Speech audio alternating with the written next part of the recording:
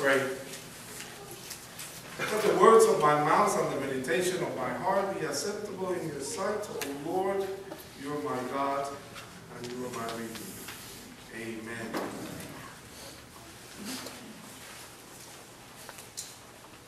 After reading that, I want to go home, crawl on the bed, and stay there. I have been very fortunate in this life to have been allowed to travel to many foreign lands and see a great number of strange and wonderful sights on my travels.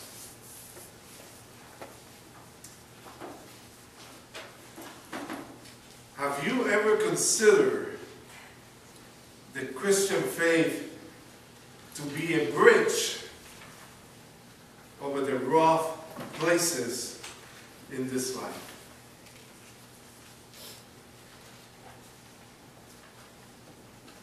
Maybe not the Christian faith. Maybe consider Christ himself as our bridge in our own life when things are not going our way. In our scripture lesson, we read of things to come. And maybe in some sense, some of these things have already happened in our lives. But they are all terrible to think about. The key verse for me, and I have to go to different translations to find out about what they say. Like this translation says endurance, other one says patience. It's on verse 19. Christ tells us, in your patience, possess your soul, or your endurance.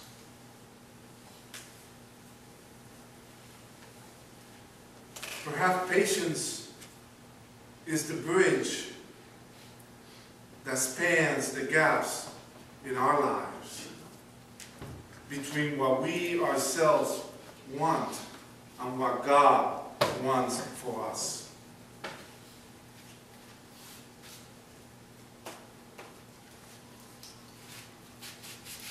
I used to be a very patient man. And I don't know what's going on, because to my understanding, you get patient as you go on in life. You know? Well, I'm going backwards. I don't know why. What's going on? I'm losing my patience very quickly. But I know why that is for, or what it's about. But my family always tells me things, says, Peter, think twice, open your mouth once.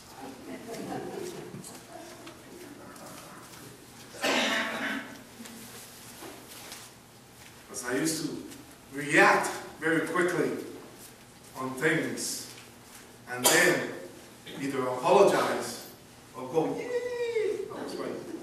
You know. But it's true. We should think twice and open our mouth once to speak. Don't be hasty on saying things that we might regret later on. But some of you has heard me say from the pulpit, in choosing scripture, or in choosing a theme to preach on. I often address some areas in my own life where I feel most vulnerable at times. And patience is one of these areas for me. And perhaps it is for you as well. If we consider Christ or the Christian faith as a bridge, and we consider patience in this same way, then we can perhaps gain an insight into the very nature of what God wants to tell us through Scripture today for us.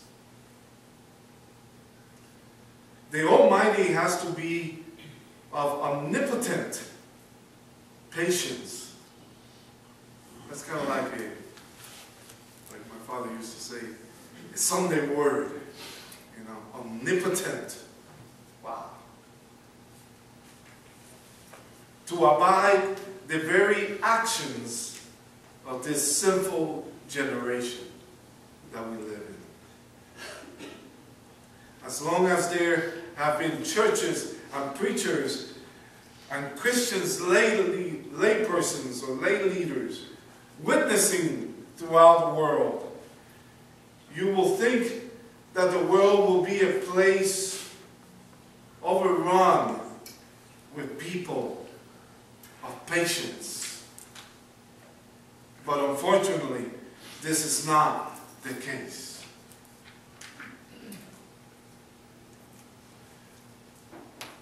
Today, I shouldn't say today, this week, I went to my wife's business, and I was fortunate enough to get one of the patients to come with me and help me out on a task that I wanted to do. And as we were driving, the gentleman says, "You are a pastor, aren't you?" And I said, "Yes." I said, "I've been reading the Gospels, and I'm up to John. And I don't understand, was John or was somebody else? Because Matthew was Matthew, isn't it?" And I'm going like, "What are you getting into?" Well, he kept insisting, you know. And of course, my patience began to draw thin with him. But it's a matter of understanding. It's a matter of knowing where things come from. I said to him. And then I said, "Well, first of all, I like Mark, because Mark is kind of like the basic. You see, you read from the other ones about Mark, but from the other ones, from Mark, you don't read about the other ones. So for me, that tells me that Mark was kind of like isolated, was kind of like the first, you know, and then it came Mark, and then Luke, and Luke, of course, was the medical, and I explained to him, you know, how detailed he speaks in his gospel, you know, about things, about if a woman, you know, was bleeding, he just doesn't say was bleeding, you know, he goes into detail about the kind of bleeding that woman had, and so on and so forth. Because he was a doctor, he was a medical doctor, you know, Luke. So he begins to understand a little bit better about Scripture. But one thing that he and I had in common was that we lose our patience very quickly. And we act impulsively about things in our lives. And I asked him, How patient do you think God is?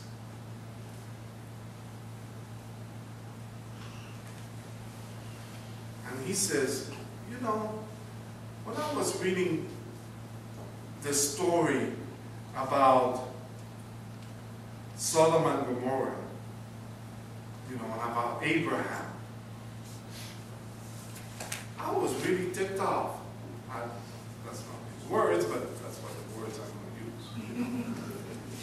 I said, if I was God, I would be very ticked off about with Abraham. I said, why? He said, because he keep pushing and pushing God and just nagging at him.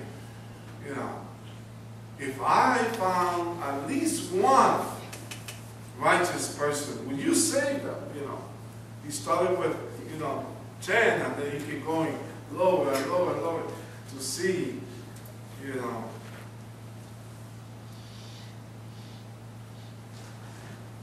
I said, God is very patient, and we should be patient as well.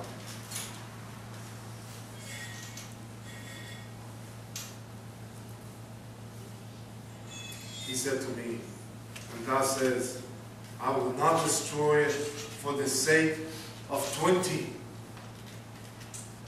And Abraham said, let not the Lord be angry, and I will speak but once more. See? Hey, right there. How about 4? And so on and so forth. See,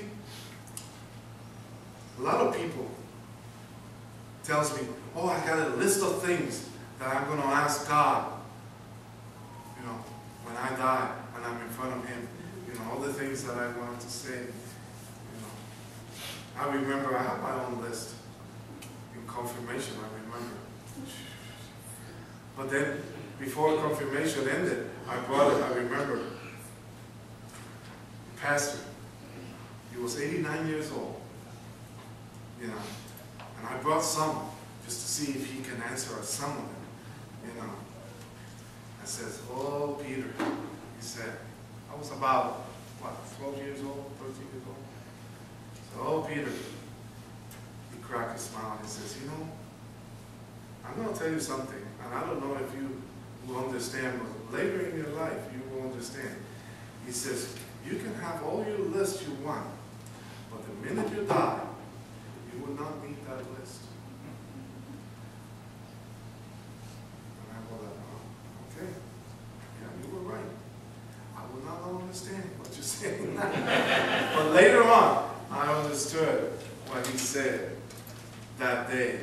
Because once I die, everything will be revealed to me. And I will not have to go to God and ask Him, because I will know the answer already. So, patience. What is a saying? Those patience is a virtue. The some of us are lacking of. So I said to him that I think the first person that I would like to see when I get to heaven will be Abraham.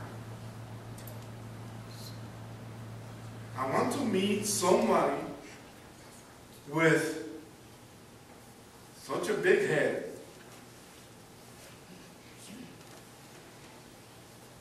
that he went against and tested God.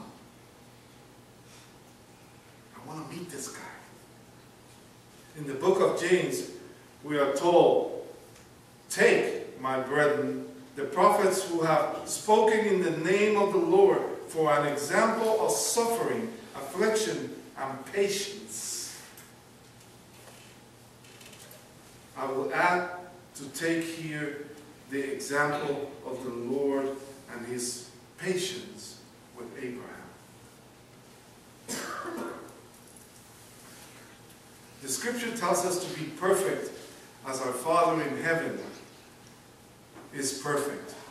And in this perfection there is patience.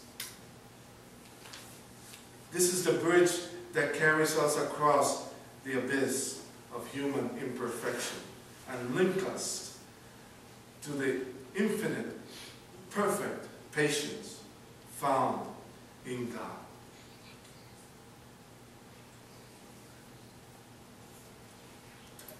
The bridge that connects us with one another.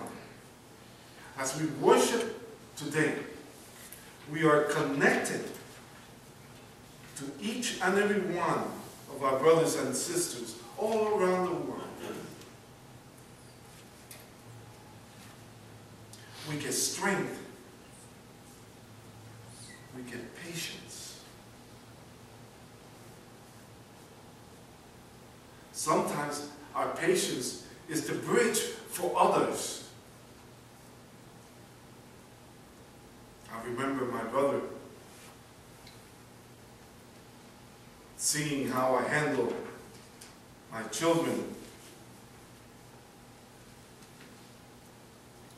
He says, "Wow, I wish I had your patience. If it was me, I would have already taken my belt out."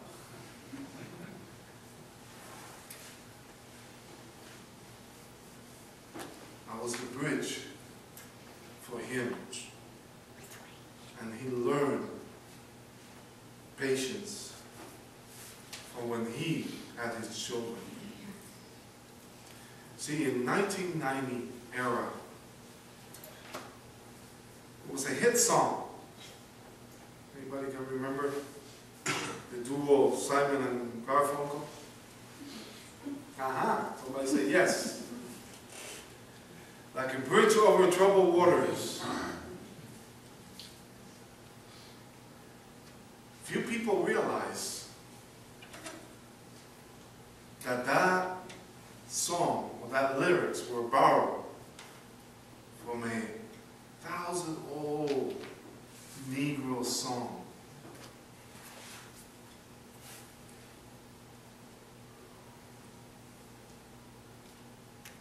I was surprised to hear about it. I thought they were the ones that wrote it. But they sang it, and it's a catchy tune, you know. When you were worried, feeling down, when trouble is all around, I will comfort you. I'm on your side when things get bad. When friends just can't be found, like a bridge over troubled waters, I will lay me down. See, when there's troubles, that's where you know where your friends are. Because people kind of spread out, leave you alone.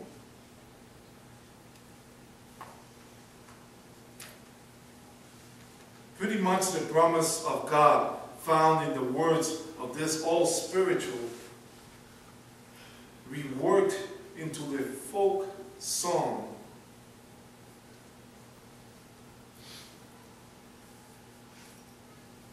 But what about the patience that speaks on verse 19, that possesses our soul? This warning by Christ in troubled times. It is through our impatience that we find ourselves getting out of touch with God, out of step with our faith, out of left field when it comes to our own understanding of perfection.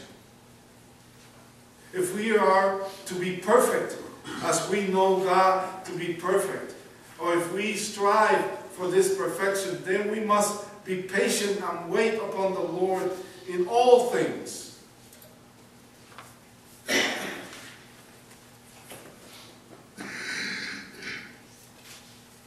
When we pray, when we do things. I remember as a little boy, my father was teaching me how to plant things, crops and stuff like that. And he taught me, we dig a hole, we put the seed, put some water and everything. We did this kind of like systematically, so on and so forth. And I couldn't wait the next morning, wake up at 5 o'clock. I went there and I looked, nothing. So I went, jumped on bed. Dad, we did something wrong. So, what are you talking about? There's nothing there. Be patient. Be patient. It will grow. And they did. And they did. We sometimes missed the boat.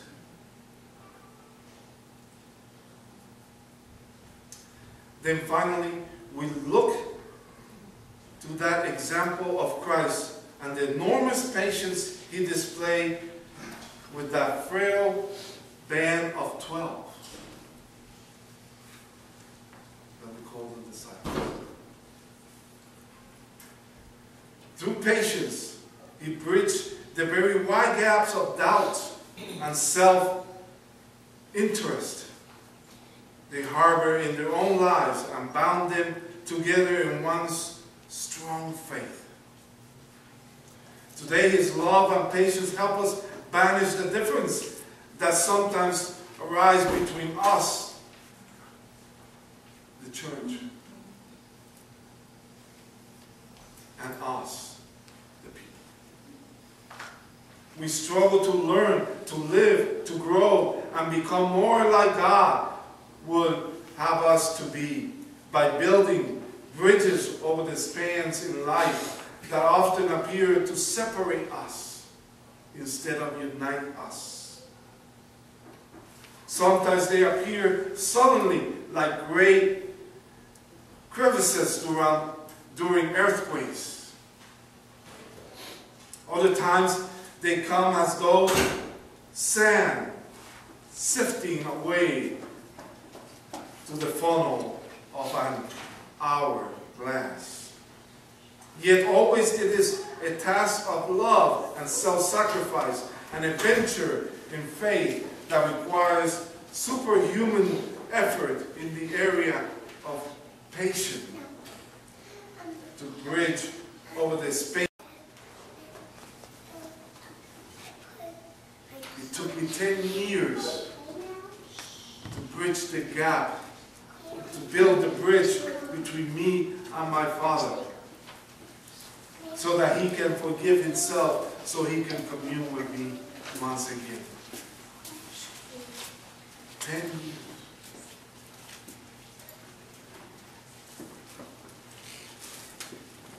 More than often, it requires us to become that bridge over troubled waters. We need to lay ourselves down to be examples of patience to others. Christ is calling us to be patient, not with ourselves alone, but with others. With our spouses, with our children, with our neighbors,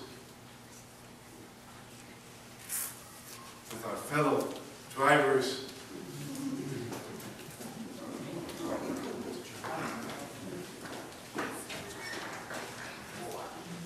This person that I was with was also in the military, and he says, sometimes I wish I drive a tank. And I said, what did you drive in the military? He said, I drove a big truck, a 6x. I don't know, that's a huge truck, a 6x. And I said, why a tank? I said, oh, because all these stupid people that cut you off and stuff like that, I was just, wow, go over them. And so on and so forth. And I go like, talk about patience.